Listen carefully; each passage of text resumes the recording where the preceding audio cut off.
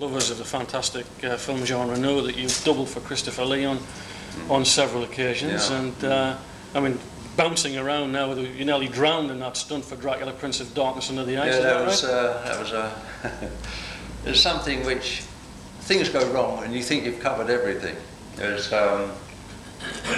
you probably know it, you know better than I do, but I'm standing on the ice supposedly, or Chris is standing on the ice, and they fire a gun all the way round.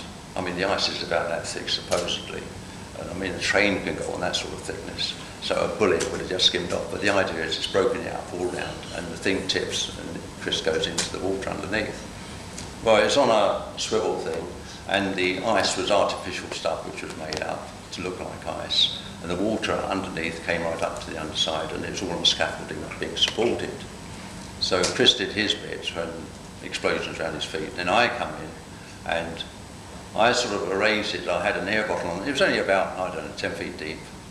I had an air bottle on the bottom because when it closed, you know, you need some air before they were shooting from a distance. So I worked it all out, I knew where everything was. I thought, terrific. And on action, tipped up, went down, this bloody thing closed behind me, which you're supposed to do, because it all went pitch black. I hadn't thought about that. Complete darkness, yeah. Now I'm looking for this bloody thing down below to get an airline and think, Christ, I've had it, because the water's up to the underside of this sort of ice. There's no air up there. And eventually I found it, saw them lungs bursting, and they came along and fished me out. But silly little things like that cause these sort of accidents, and it happens. And something you told me last night which surprised even me, and I thought I knew a lot of this stuff, was when you were doubling for Christopher Lee on the original The Mummy, the shotgun blasts in the chest. That was you, wasn't it? That was me, yes. That's right, just for that little shot there. Yeah? Yes, it was, Chris did I did a practice thing for him where he actually smashed through the doors. You've probably all seen it. And he comes in and then he gets shot at by Peter Cushing. So it was all balsa wood and toffee glass and all that sort of thing, so really he shouldn't have hurt himself, so he smashed through that. But then for the shot blast onto the chest, I had a sort of a breastplate underneath all the gear with a built-up section, so with explosive charge in, and then wired up to a solenoid contacts on fingertips.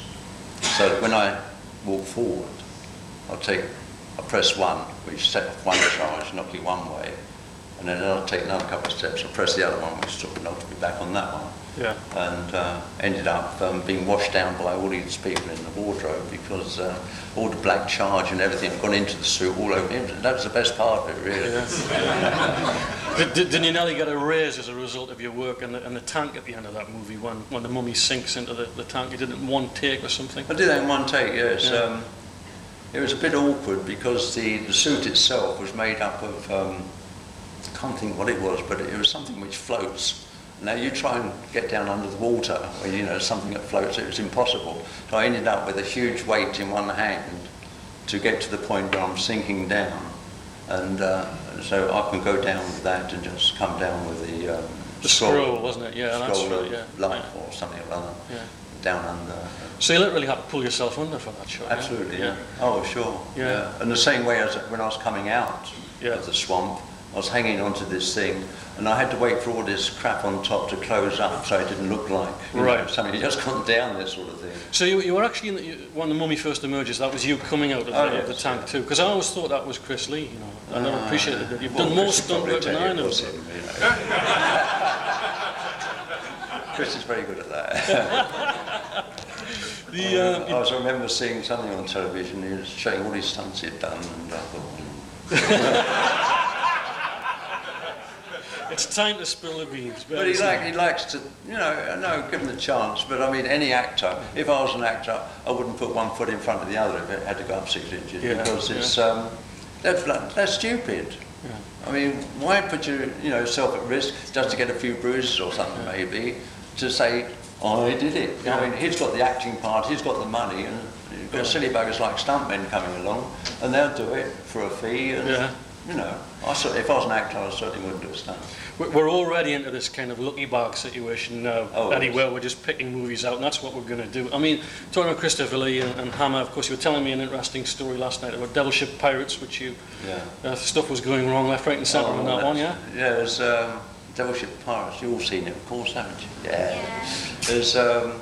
There was a platform alongside it, strapped to the side of the ship, and there was a cover on top of it on scaffolding, so you could have a bit of shelter. And the idea was they come across the lake and put the tea urn on, and tea and wads and all that sort of thing for the people on the ship that are working.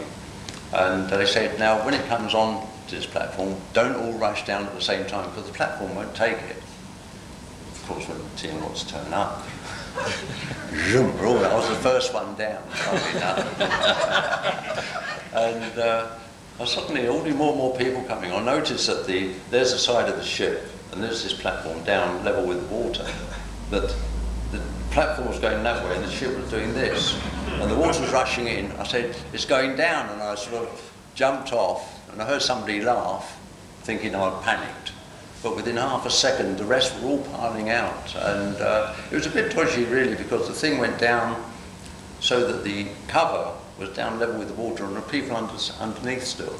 Yeah. And there was some silly bag of a nurse, with the scaffolding, went up into like that, holding things up. She was trying to get through a silly hole that she'd never have got through, underwater. Right. So I had to push her back under and pull her down through and up, you know, through as who it was, I can't remember.